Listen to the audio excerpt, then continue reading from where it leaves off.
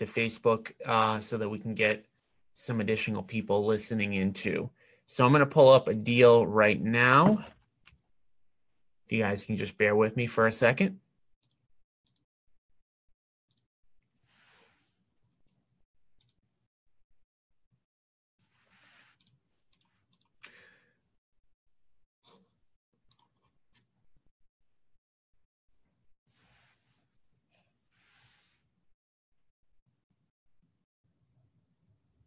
All right, so I'm going to pull up 410 Central Street in Acton.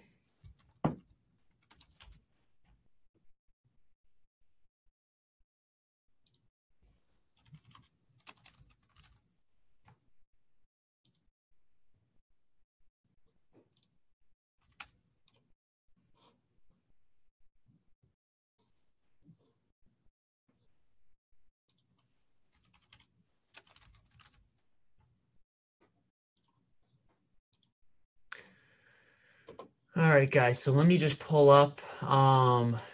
This is the property that we're going to be analyzing. This is a property that I closed on. I just want to see when I actually closed on this property. It was very recently. By the way, every single thing that I do pretty much is stored in Dropbox. So we are 100% paper free, and everything is done and stored in Dropbox. So I just want to see roughly, what the basis of this is. So the HUD purchase, just to give you guys the date, the time frame, all that kind of stuff. We purchased this property in, where is this? All right, so literally on Halloween, October 31st, 2017, 2 weeks ago. And I'm going to walk you through also where this deal came from and the specifics about it.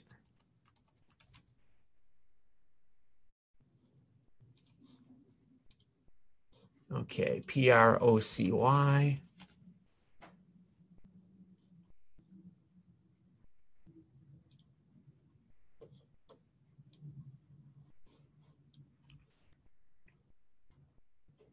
All right, guys, so this lead came in August 29th, right? And the person was asking $340,000. And this is just how all of the leads come through for us. So they filled out a form online. The property was vacant. We talked to them. Mila is the agent in my office who ended up going out, ended up meeting with the customer, etc. After every single one of my agents goes out and meets with the customer, they fill out one of these one-page sheets. And it basically just gives us all of the basic information. And I'm going to show you guys what this looks like. And this is just so that I know what happened on these face-to-face appointments. So the majority of the appointments that we go on, that we meet with face-to-face, do not turn into an investment deal. The majority of them end up having what we call listing potential because the person either needs or wants more than what my investment offer ends up being. And because we have a 175-person real estate brokerage, we have the ability to list their homes if it makes sense. So after Mila, who went out on this property, after she went out, met with a seller, she's required by me to fill out one of these forms. And it just has all the basic information, the name of the seller, the city, the phone number, the address, the type of property, number of units, beds, baths. And the important things that I want to look at is what type of seller is it, right? Do they want to sell to an investor? Do they want to list? Do they just want retail pricing without listing? Or are they just curious, right? And then they put the outcome of the appointment, whether or not it's an investment deal, whether or not it should be shared with a group, right? Outcome of the appointment. Was an accepted offer, a counter offer, considering offer, right? So all of these things are things that we require our agents to fill out in order for me to get a better idea of whether or not this is something that essentially should get on my radar, because we go on over 100 face-to-face seller appointments in a week in the Boston office. So these forms will come through, and then these forms I'll take a quick look at. And for the majority of them, because they're only listing potential only, and they don't have investment potential, for the most part, I'm just going to back off and I'm going to say, I don't really need to follow up with this one anymore, right? So the information that came through on this one, she thought that the person wanted top dollar without listing. And she believed when she went out there that this property actually just had listing potential. She did not think that this was going to end up being an investment deal, which for those of you who are in my program and you're currently working leads, you just never, ever know, right? So Mila is somebody who's been with me for a couple of years now. She's probably gone on, 100 or 200 face-to-face appointments, and she still misanalyzed this. She still thought that this person was not going to sell to an investor, and she thought that they were more likely going to list. So it's just really critical that if you are working leads and if you're going out meeting sellers face-to-face, that you just never know. You can't really prejudge it 100%. And so when she went out there, the seller's asking price was $349. Time frame to sell was 0 to 3 months, fair condition, and they were downsizing, right? So that's all the basic information. So actually, when I see this, in my head, I'm thinking it's probably not even one that makes sense for me to really even think too much about or follow up with or anything like that. And I'm just going to go back through the file just to see the progression of how this ended up happening. So so she put some notes in here. Let's see. She went on the appointment the lead came in August 29th. She went out on the appointment on August 30th. She offered $269. They have to fix the septic. If they want to get that price, her brother-in-law is a seller. Will call me on Tuesday or Wednesday, right? So at that point, again, she thought that it was definitely going to be more of a listing, okay? Offer is too low for them. They're thinking about an investor open house, basically an off-market open house, hoping that we can get them more money, right?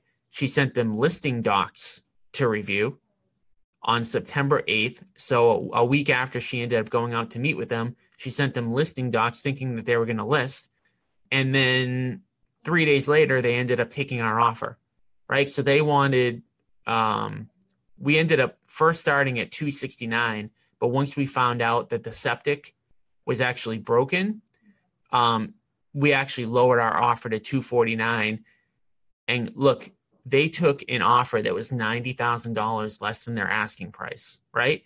So you always have to, again, keep that in mind that, somebody fills out a form, they say they want a ton of money. It's very, very, very common for the person then to take a lower offer. So just keep that in mind. Just don't make any assumptions. But now I'm going to actually get into like the deal analysis and how we review deals and how we think about deals.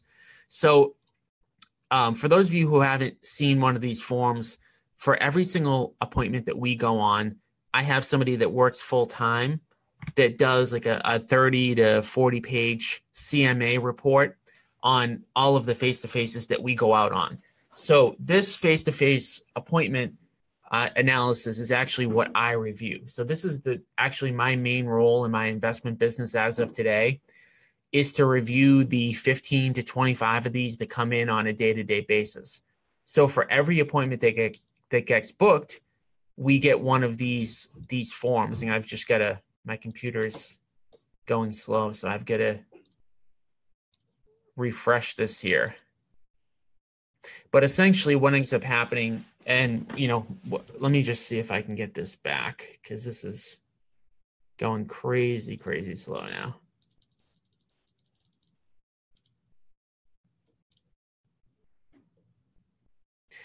So what ends up happening is that every day I get 15 or 20 of these sent to me in a file, and then I will review the file to make a determination on whether or not I agree with the pricing. Let me just see if I can pull this up, though.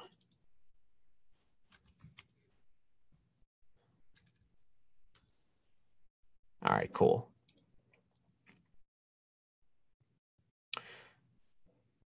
So I think, like we said, this lead came in, I believe it was August 29th, and then the appointment day and time was August 30th, right? So on August 29th, when the appointment was booked, I'll get a sheet like this. And it'll show the address of the property, 410 Central Street in Acton, the zip code. It'll be a single family. We run, so all of these, this first page is basically a summary of how we analyze the deals. these are all the different data points that we use. And some people will ask me, like, do you use Zillow? Do you use MLS? Do you use the assessed value? Do you, look at a quarter-mile radius or a half-mile radius? And the answer is that we actually look at a lot of different things, and we don't believe that one specific data point is the right answer. We know kind of the basics on each one of them. Like, for example, in the Boston market, and this will be different depending upon where you actually geographically live, but in the Boston market right now, we know, for example, that the assessed value is typically a little bit on the low side. But we like to still look at the assessed value because we like to see how it actually relates to the other numbers. So I'm going to walk you guys through some of the numbers, some of the pictures, basically everything that we have on this to help us determine what our offer was going to end up being. But the first page of this, and this one was actually a 50-page report, is the summary of all of the numbers. And then everything behind this, so the next 49 pages are basically the backup, right? How do we come up with each of these individual numbers? And I review these reports typically in a 5 to 6 minute time frame, and then I'll either approve the number or I will make an adjustment depending upon where I feel the value truly is on a property. So, for example, right, so these are all the main numbers, but behind here is all of the data.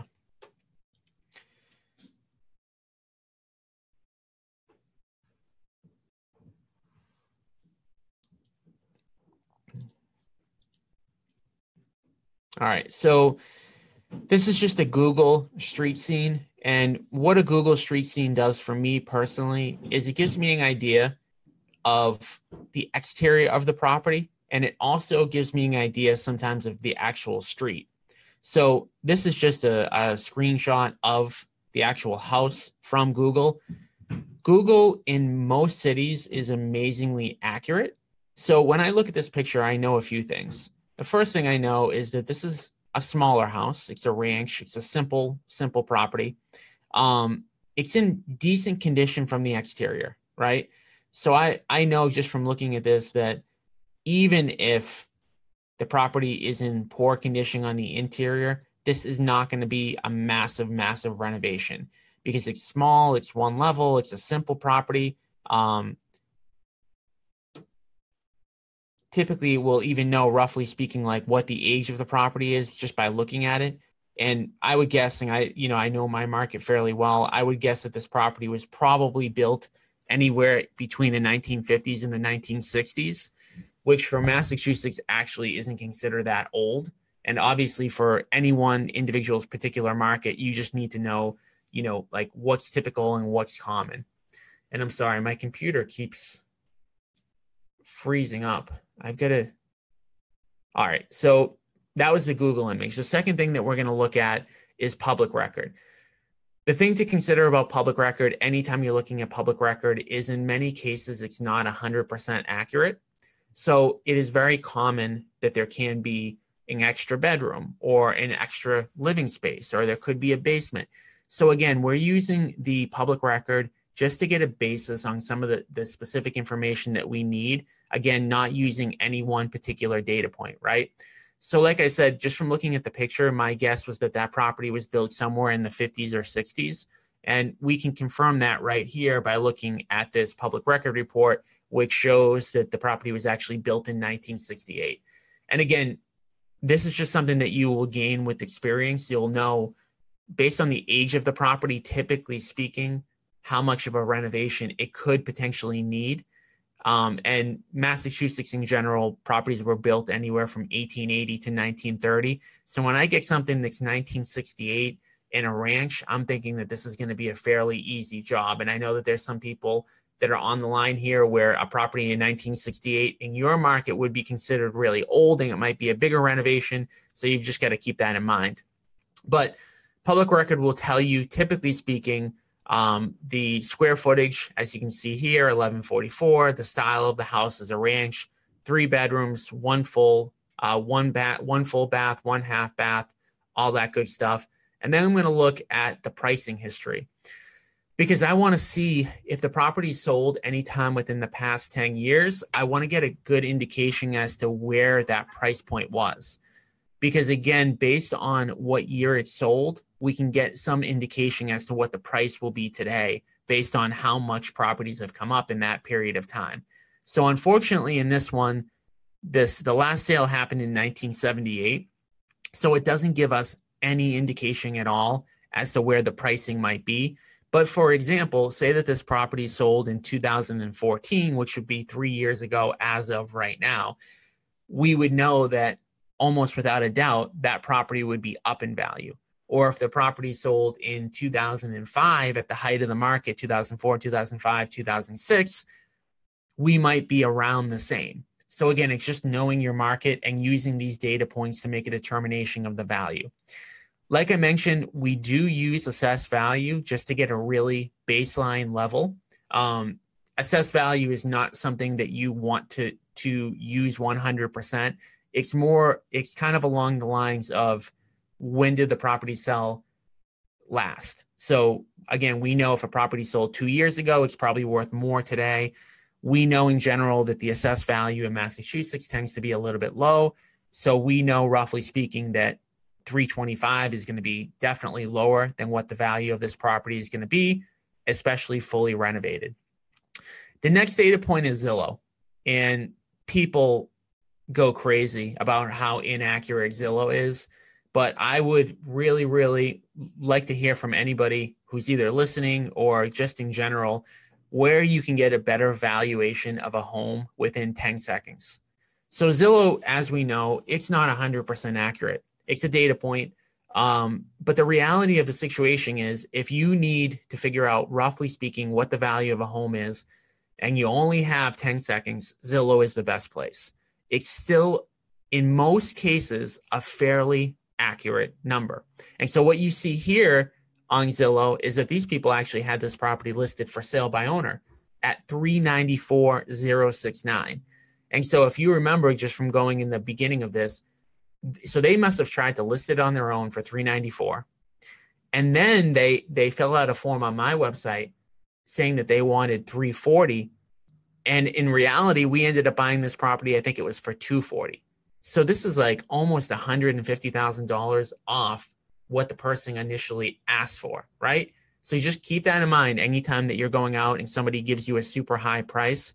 Yeah, and they had here sold as is condition. But the bottom line here on Zillow is that Zillow tends to be pretty accurate in terms of an after repair value.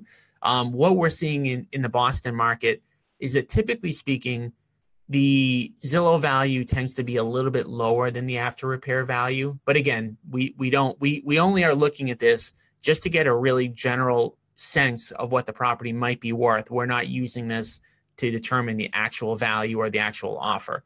So we see here, right, that, again, based on my analysis, Zillow came in at $394,000. I'm thinking, roughly speaking, that our property is going to sell for a little bit over $4,000 fully renovated. The next thing that we look at are what we call retail comps. And retail comps are meaning what would this property sell for if it was listed on the MLS today in average condition, okay? And that's important, especially if you're going to be doing light renovations like we're trying to do in a lot of cases. So we're trying to see what would this property be worth if it was a 5 or 6 or 7 out of 10 condition. By the way, for those of you who are listening, does this all make sense? I just want to stop for 1 second and just ask if anyone has any questions so far. And I'll pause for a second, and if not, I'm going to continue on.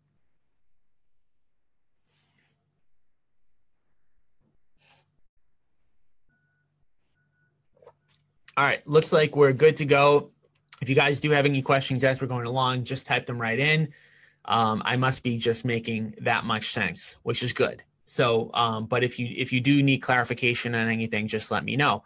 So again, what we're going to look at, actually, we do have a question. All right, so Manny asked, are these reports completed manually, or is the process automated with software? Man, I wish this could be automated with software. This is done manually, right? And we're pulling from a lot of different places. So like, for example, Zillow could probably be pulled automatically. Public record might be able to be pulled automatically. But what we're looking at next, the next 4 things that we're going to look at are all things that 100% need to be pulled on manually, because they actually take some human involvement.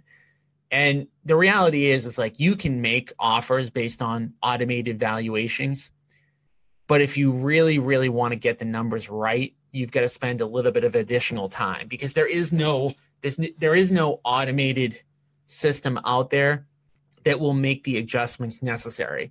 And we'll start to go through some of those adjustments that I'm talking about for this particular deal. But you don't really want to use any sort of automated valuation unless you're going to go super low on your offer. But the problem with going super low on your offer in this market is, typically speaking, you're going to get overbid, right? So what we find ourselves doing, instead of saying, what's the lowest offer that we can make, we're actually going in it saying, what's the highest offer we can make, right? The highest offer we can make with a really good profit margin. So we don't want to use, let's just say in this example, we went by Zillow and we said, okay, based on Zillow, we feel that the property's worth $394,000, which I think was the Zestimate. But the property's really worth $420 as an after repair value. We don't want to make an offer that's $25,000 lower and get outbid and lose the deal. So there, in my opinion, and people will tell you different stuff, in my opinion, there's always an offer that's too high, right? Where you're not going to make enough money. You've got to make a certain profit margin on every deal. But I also strongly believe that there's an offer that's too low, because if you're offering too low, you're not going to get anything accepted. And in this market, you really have to be conscious of both, because we're in a period of time right now where property values are probably more likely to go down over the next couple of years than up. So you definitely don't want to overpay and take that market risk. And on the other hand, you want to make sure that your offers aren't super low, because the market is so competitive that you'll probably never do a deal. Okay. So these retail comps are what we believe, and these are manually pulled from the MLS system, the local MLS system. And we are licensed real estate agents. For those of you who are not licensed real estate agents, man, it's such a no-brainer to get your real estate license. There's really no excuse for you not to get it if you're going to be a real estate investor. There's so much data that you can pull. It's definitely worth it. So again, we're looking at the retail comps where our property might sell with a 5 or 6 or maybe 7 out of 10 condition. And if you remember from the first picture, and let me see, I'm kind of afraid to go back because my computer was going so slow. But if you remember from the first picture, this looks very similar. It's also a three bedroom. It's also a ranch. It's a 1 bath, right? And so the purpose of this comp is to say, what would it sell for in a 5 or 6 or 7 out of 10 condition? And for me, I'm just going to verify that the person who pulled these comps for me did a good job. And they did. So I'm looking at this property, right? This property has not been fully renovated. This is not an after repair value comp. This is just pretty much a moving condition property that could use some cosmetic work, but livable, right? So this does fit the mold of the retail comp. And again, I think that was at, 367 or something like that. The next one that came up here, again, looks like a similar property. It's a ranch, 3 bed, 1 bath. I'm just taking a quick look at these pictures. See, all right, so this one is not a good retail comp. And again, I'm reviewing this for the second time. The first time I reviewed this, I used this to make my offer. But now, as I'm kind of going through with all of you, I'm actually doing a more detailed analysis than I did when we actually bought the property, because usually I spend 5 or 6 minutes on these. So for this one, they pulled a property that looks similar. It's a 3 bed, 1 bath, but this particular property is not a good retail comp. So the person who did this report actually messed up. And if you can see in the disclosures here, home being sold as is condition, right? So this isn't a retail comp. This is actually a good comp to determine whether or not maybe I got a good value, right? So this home is being sold as is. Title V failed. And Title V, for those of you in Massachusetts, you've got to get a passing septic system to sell the property. This means that the septic system failed. And a septic system in my area can cost you anywhere from $20,000 to $40,000. So it's a big, big deal when the septic system failed. And that's why this one sold so low. So for me, I wouldn't say I would throw out this comp. I would use it like all the other data points, but I would use it in a way like this might be close to what my offer should be, because somebody else, probably another investor, bought this property to fix and flip. So other than that, though, let's just see what the pictures look like on this one.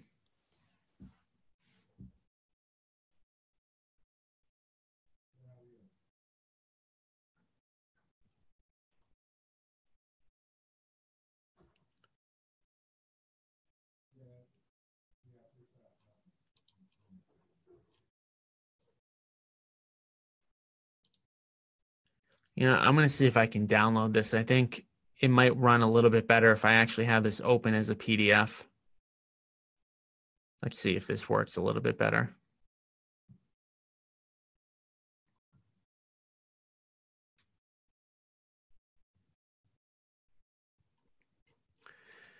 Oh, yeah. All right. Much smoother. I should have done that to begin with. Sorry, guys. I think that was just pulling because I'm on this webinar here, and that was the other one was pulling from Dropbox, which is also connected to the internet.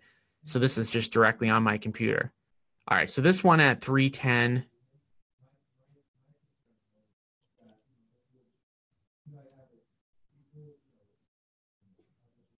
All right. So yeah, so I see where they messed up here. Like this property is probably a 5 or 6 out of 10 condition. So it's good for a retail comp in terms of the condition, but because the septic failed, it had to sell to an investor. So our septic failed, right? The septic failed on the property that we are actually purchasing. And so this is probably a better comp to say what's an offer that we should make. All right, so those are just retail comps. Now, these are the comps that are really, really more important. So these are what we call the after repair value comps. And these are the comps of the property. What is the property worth after the property is fully renovated, right? And this is the number that we use to calculate our offer. So for those of you who are unfamiliar with the typical formula that investors use, I'm going to throw it up here. What we do is we take the after repair value times 70% minus repairs, okay? So in this case, let's just say, before even reviewing these comps, let's just say that this is right and the after repair value is 455. We would multiply that by 70% to get to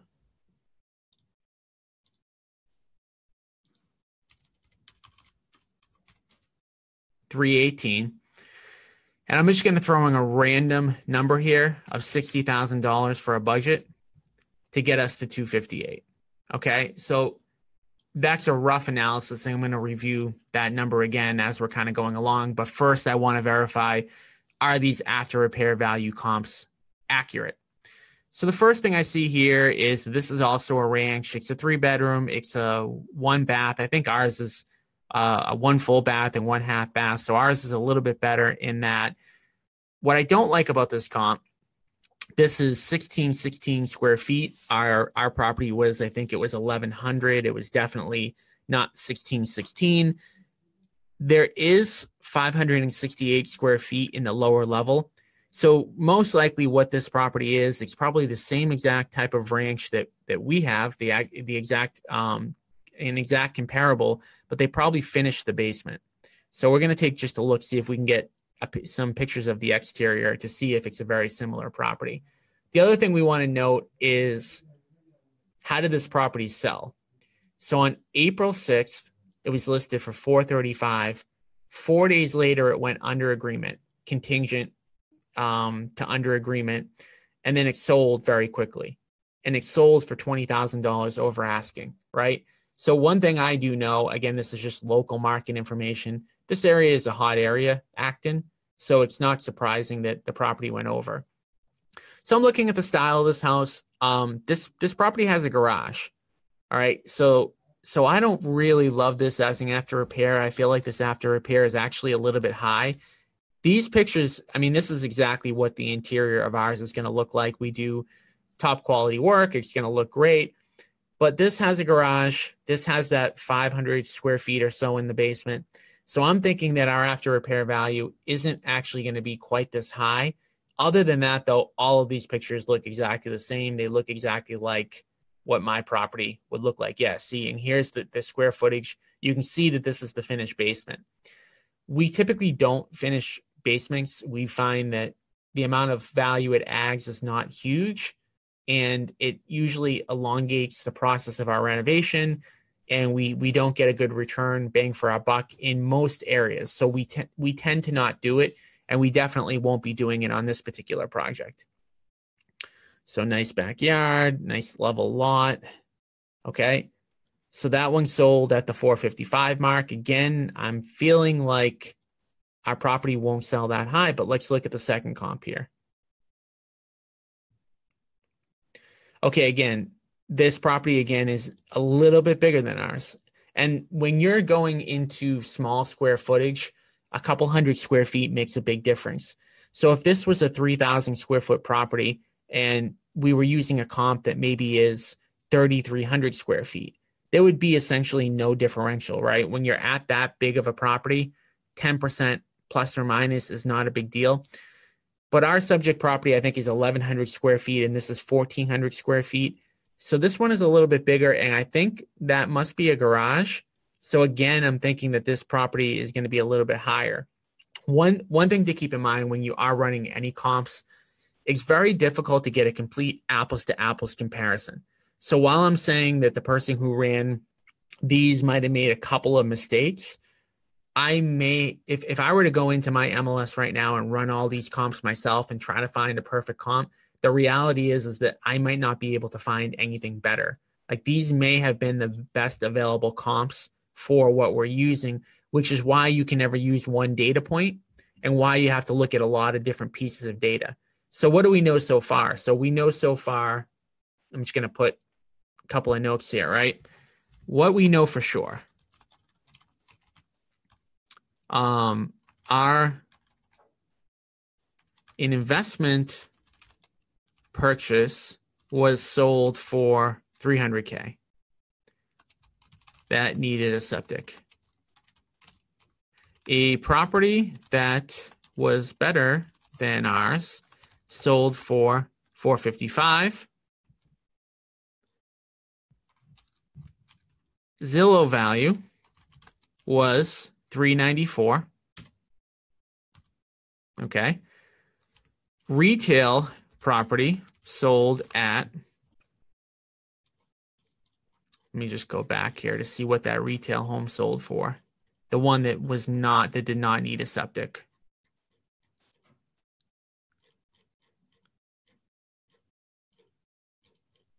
So this one sold for $367. And this one's a really, really good one because it does have that 1,000 square feet, right? All right, so retail sold for $367.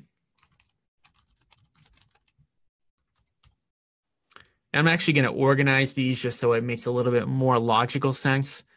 Okay, so the low level mark, so the investment deal sold for $300. Retail sold for $367.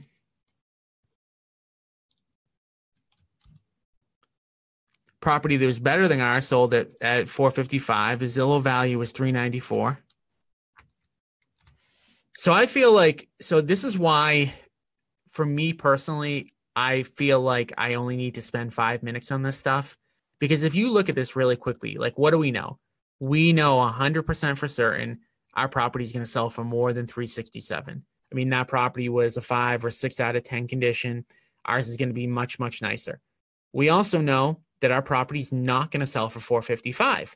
That property had more square footage. It had a garage. The Zillow value, which tends to be a little bit lower than retail, sold for $394, right? Is listed for $394. So I'm looking at this and I'm thinking, no doubt the Zillow value is going to be over $400, right? I mean, the actual resale for ours is going to be over $400. More likely it's going to be in the $420 to $430 range. And the reality is, if you get a good enough deal, that's really all you need to know.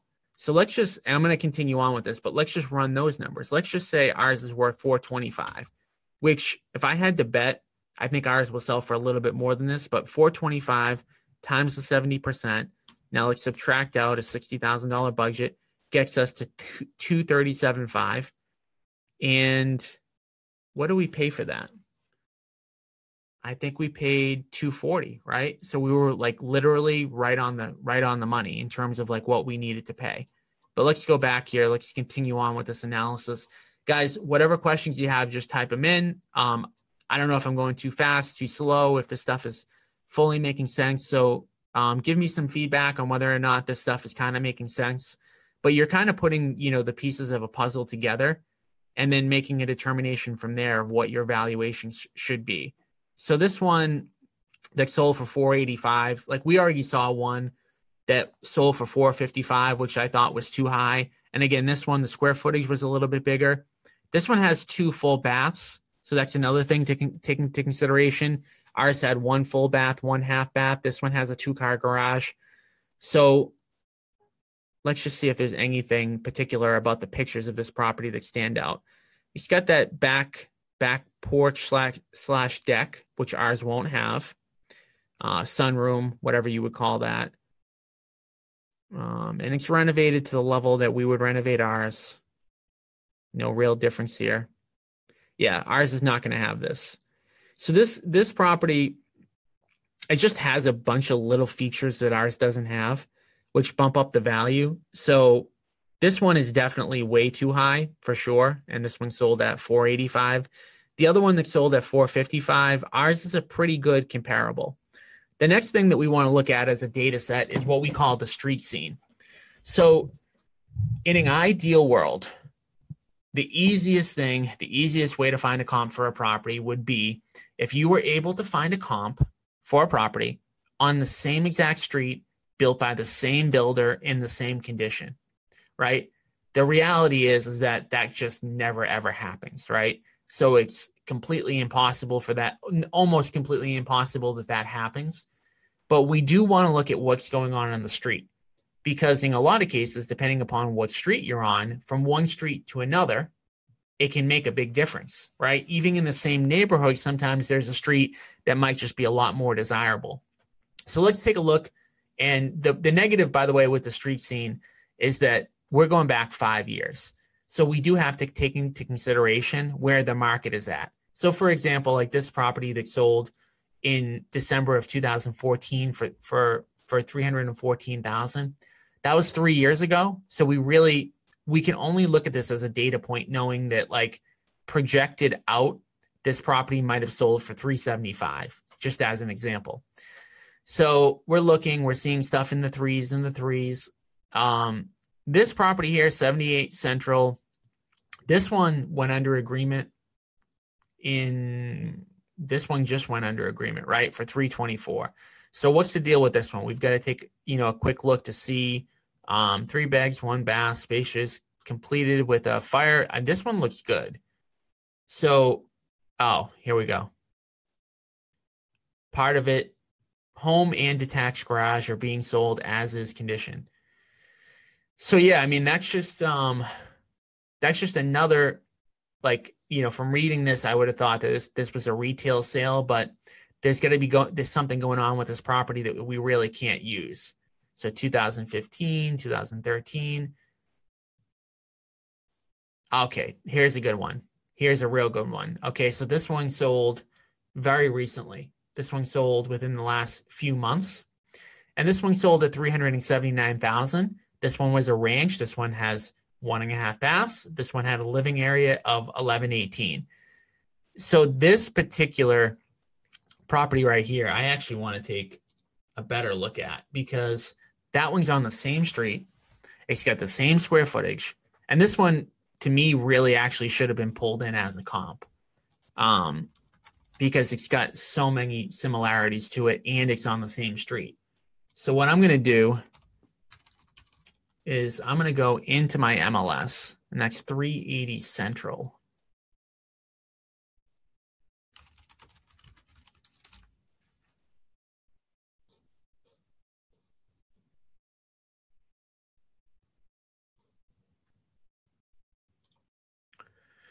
Jay wrote, do we always go with the right to the worst case scenario of $40K to replace the septic cost when determining rehab cost, or do we try to get specific quotes on each septic design for each property? See, the problem with going for worst case scenarios in this market is that in a lot of cases, you're going to end up offering way too little. And again, there's not a problem when you're offering way too little and you get the deal. But the problem in this market as of November 16th, 2017, is in most cases, you're going to get overbid and you're not going to get the deal. So it's a fine line. So what you really want to do, and what I do, is I'll lock up the deal, right? And in my contract, I'll say that the property has to pass Title V in order for me to buy it. But let's say that the seller says 100% it won't pass. So I might put in there what my offer would be, and then I'll put in there, I'm going to subtract out the cost of what the septic will cost to fix. And I'll let them get a few quotes, right, to make it, completely fair. And we'll just verify that those quotes are correct. So the thing is with septics specifically can be really tricky because they can go up to $40,000, but in some cases they can be just a few $1,000s. And I don't want to get too much into like rehab talk, but in some cases you can also tie right in to the city, right? So you might be able to get the property on town sewer. And if you can get the property on town sewer for say $5,000, then that makes a big difference. In this particular case, we couldn't do that. So we did need to repair the septic. And then Anthony just asked, let's see. Anthony said, can't you just get the price per square foot for the renovated one and use that price for yours or close? That's it. That's another data point, right? So you can look at the price per square foot. I'm not a huge proponent of that because the square footage can be deceiving. And the other problem is that sometimes people will list properties online at a wrong square footage. So they may list a 1,000 square foot property at 1,300 square feet to try to attract more buyers. And then if I'm running my numbers based on that, it's not going to come out to be accurate. So let's look at 380 Central.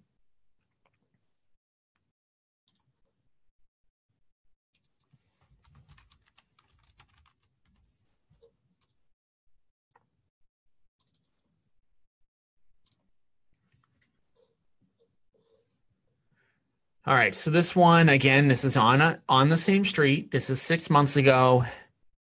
Not a huge differential in prices between now and then. It's the same square footage. Odds are this property was probably built by the exact same builder as the one who built ours. That would be my guess. Let's just see if we can see the year that it was built.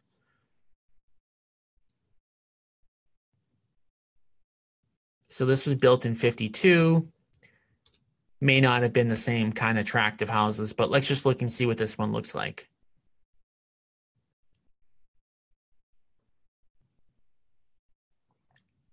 Okay, so this is a good retail comp, right? So you look at this property, nothing wrong with it, no big negatives or anything like that, but it needs a little, needs is the wrong word. It definitely would benefit from some cosmetic work. So again, I'm still thinking this is just more kind of fuel for my thinking that my ARV is more like 420. Because this house, somebody goes into this house, they think, okay, yeah, I've got to do some cosmetic work. I can move in, I can live here right away, but I'm not super, super excited about this property, right? So and what is this? The septic failed on this. Is that right? Oh, okay, septic system to be installed prior to closing. So it is going to have a brand new septic system. So that is kind of irrelevant. I thought this was selling with the failed septic, which would have made it a big differential. But yeah, so mine, if this sold for 380, mine's going to look a lot nicer. At a minimum, mine is 410. It might be 415. It might be 420. It might be 425.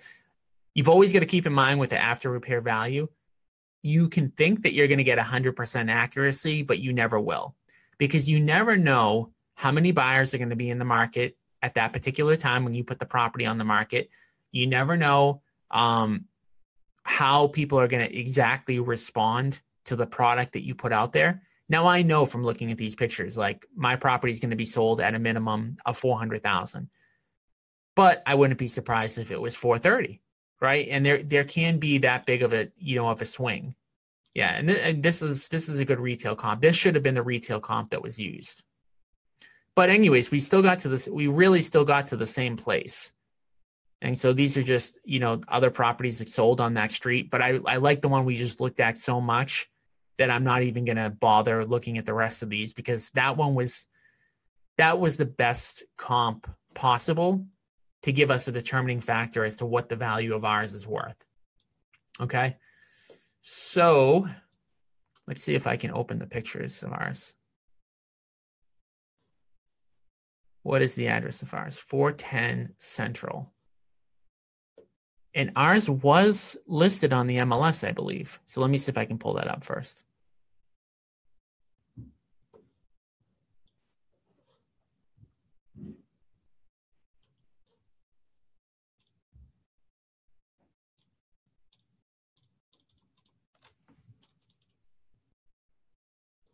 Okay.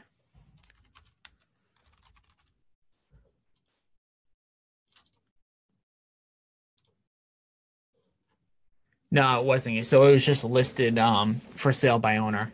I thought it was listed at some point, but that's neither here nor there. Let's see if we can actually get to the pictures of this property.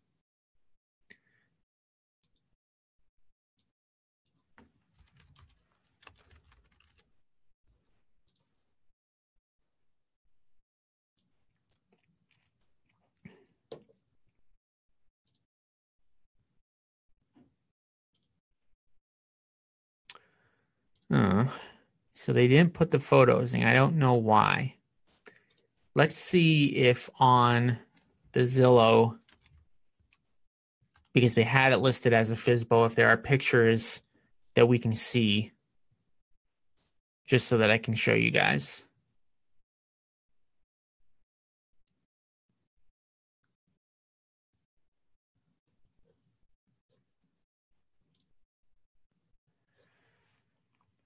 All right, perfect. There's 14 pictures, so this makes life a lot easier for us. And again, what we're looking at right now is our subject property.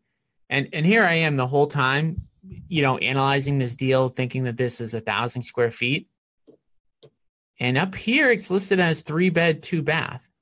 So public record was wrong. When we looked at public record, it said 3 beds, 1.5 baths, about 1,000 square feet or 1,100 square feet. So one of these is wrong. Either Zillow's wrong or public record is wrong. But I actually find more often that Zillow is actually more accurate. So let's take a look at these pictures. And look at that. Again, I'm giving you guys here 50 minutes of analysis saying there's no garage. Keep in mind, I don't go inside any of these properties. I don't go out and I don't meet with the sellers, and I don't go in there and renovate them. So here we go. We've got a little garage there. And as you can see, this property is pretty much in retail condition, right? This is basically maybe a 4 out of 10, right? This one's pretty dated, but in solid condition. And look at that. Again, I'm telling you guys, it doesn't have this sunroom off the back, and it does. So now, given that I've seen this, right, I'm going to have to go back on pretty much everything I said. We're probably looking at more like a 430, 435 ARV, right? Because it does have some of these additional things. And now I'm looking here and I'm like, does this even have a finished basement here? But either way, right? The thing about running these deal analysis is, like, when you've got a good deal, and we're just going to be conservative on this and say 430 now that I've seen these additional things, we're going to multiply that by 70%. Now, this house, right, like, I'm going to put in a budget of 20,000 because that's the average. 20,000 is the average for the septic when we fix it. And I'm going to put in a $40,000 renovation budget for the house because the house is actually in pretty decent shape. So when I subtract that out to get to the 60,000, and I've got a budget calculator for you guys if you ever need it, and it's completely idiot proof because I don't know anything about renovating homes, like the actual construction.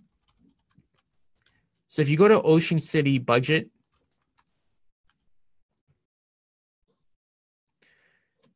you can actually put together a budget based on about 15 different data sets. So does it need hardwoods? Like let's actually just run this for practice really quick, right? So this one did not need hardwoods. It probably doesn't need plumbing.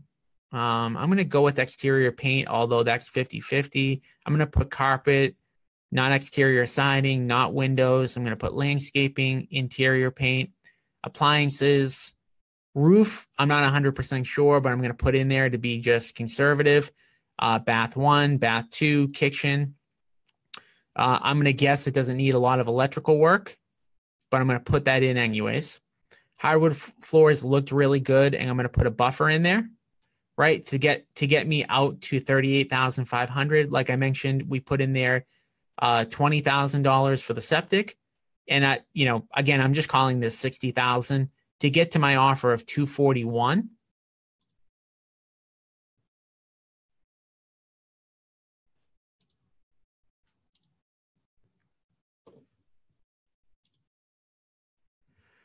And again, let's just confirm what I paid here, since half the information I've given you guys is like 90% accurate. I want to get 100% accuracy here on this, at least this last piece of information. Okay, so we paid $249, right? So we were basically right at 70% of ARV minus repairs. And again, could this property sell for $435? Yes. Could it sell for $440? Yes. Could it sell for $420? Yes. Could the renovation budget be a little bit lower? I think the renovation budget actually will be a little bit lower. Like I had put in there, I put a couple of buffers. I put that it needed a roof when I'm not sure that it does.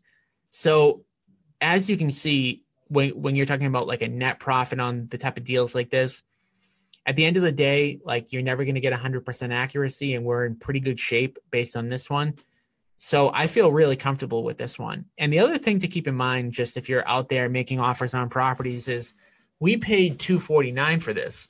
If you guys remember, there was a comp right at the beginning of this analysis. Somebody paid $300 for a property that was basically in the same exact condition as ours, with the septic that needed to be done as well. So we theoretically could probably sell this for $300,000 if we just turned around tomorrow and wanted to basically wholesale it, depending upon if we might not even do anything to it. Like this one, 121 Willow.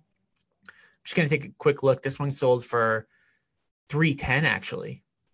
So for those of you who are thinking about wholesaling deals, you can look and see how much potential margin there is on these. I mean, this property looks like almost an exact replica of ours. Condition, size of the home, all that good stuff. So theoretically, and I'm sure an investor bought this one, theoretically, you should be able to come in and if you're going to wholesale this or wholesale it, make $30,000, $40,000, which almost makes a renovation on this property not even that exciting. We are going to renovate this, and one of the things that we always need to keep in mind is we've got to keep our contractors busy, especially throughout the winter, and we're in November right now, kind of the slow season for a lot of them. So we're renovating this property no matter what, but if you're out there considering wholesaling deals, man, there's no better market to wholesale a deal in. I mean, you could have easily made $25,000, $30,000, $35,000 on this deal just wholesaling it. Okay. So I'm kind of wrapped up with this particular deal. Does anybody else have any other questions? And it doesn't necessarily have to be just on analyzing deals. It can be really on anything else real estate investing related. I'm happy to stay for as long as everybody needs me. But if everything kind of makes sense and nobody needs anything else, I mean, I can just wrap it up. So I apologize for my computer running a little bit slow. It definitely threw me off a little bit during some of this, and I really don't know what's going on. I think I probably just need to get a new updated computer. But yeah, so I mean, there's definitely tons of money to be made right now in real estate for sure. all of the stuff, just analyzing this deal just goes to show, right? Like this person wanted literally $150,000 more than what the property ended up selling to me for, right? So never get too crazy about a seller's asking price. And as you saw on this one, like if you remember when we looked through the notes in the very beginning of the call, like the person wanted $394. We bought it for $250. But the thing to keep in mind with that is like they probably thought it was worth $394 on day one, and then they maybe met with an investor or two, or met with a real estate agent, and that number kept getting knocked down and knocked down and knocked down, and they had it for sale by owner on Zillow, and they were probably getting no interest. So in a lot of cases, we buy our properties like the second that we go out and meet with the seller. We go out, we make an offer, we sign a contract that day or the next day. But it's not uncommon for a deal like this where the seller really tests out the market first to see what they can get. And then the market feedback tells them, man, yeah, your property isn't worth $394. And clearly in this case, I don't even know where they got $394 because I'm going to fully renovate it and hope to get $425, $430, $435. But yeah, they just needed to be knocked down, back to reality. And they did get knocked down back to reality. Who knows?